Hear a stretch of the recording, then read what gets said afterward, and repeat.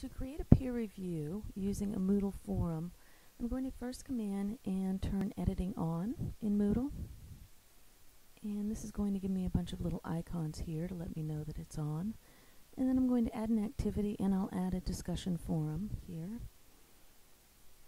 I'm going to give my forum a title, and then I'm going to paste in instructions that I wrote in Word. And I do that so that I don't accidentally lose those instructions if Moodle doesn't upload.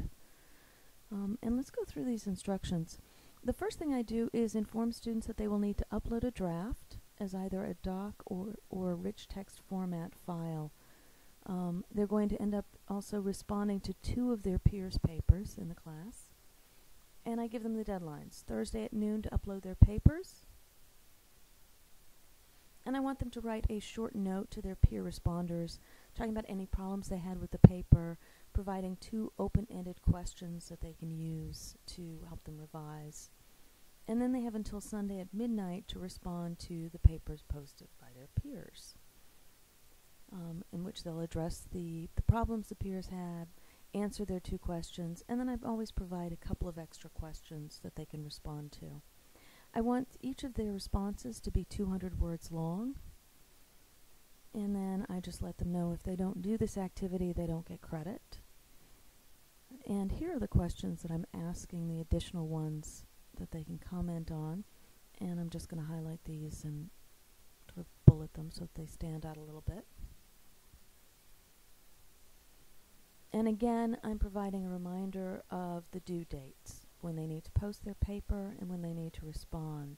I'm going to come down here and make sure that my students can upload the maximum attachment size. For their papers, it probably won't make a difference.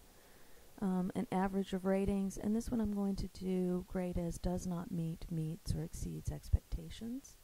I'm setting the dates here. I won't be able to grade any papers that are posted after the deadline, after August 19th. And I'm going to come down here and I'm going to save and display, because my next step is to create peer groups, threads for each group. And I've just got my gradebook out here, and I'm going to go through the gradebook and add a new discussion topic for each peer group.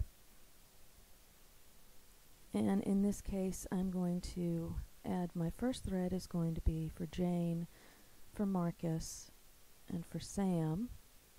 And this is the thread that the 3 of them will use to post their papers and to respond to each other's papers. I'm going to use this opportunity to paste in a sort of abbreviated form of the instructions for them so that they're again reminded of the deadlines. I don't want them to get email copies of these posts. And I'm going to click continue. Now, if I'm Jane and I'm coming in to upload my paper, I'm going to find my name. This is my discussion thread, and I'm going to click reply. I'll come in here, and this is where I'll write to my peers about the problems I've been having and the 2 questions I have that I want them to answer about my paper. Click browse, find my paper, open, and post it to the forum. Now if I'm Marcus, I'm going to come in and click on Jane's paper. And I'm going to read her paper. In this case, I'm not going to be very impressed. And I tell my students that I don't spend more time responding to their papers than I think they spent writing those papers, and I let peers do this as well. So in this case, Marcus's response is not going to be great, because Jane's paper was not very good.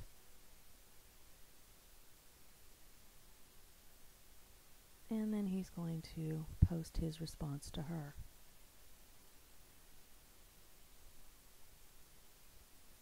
And so you'll see how this thread sort of comes out with each person uploading their paper and responding.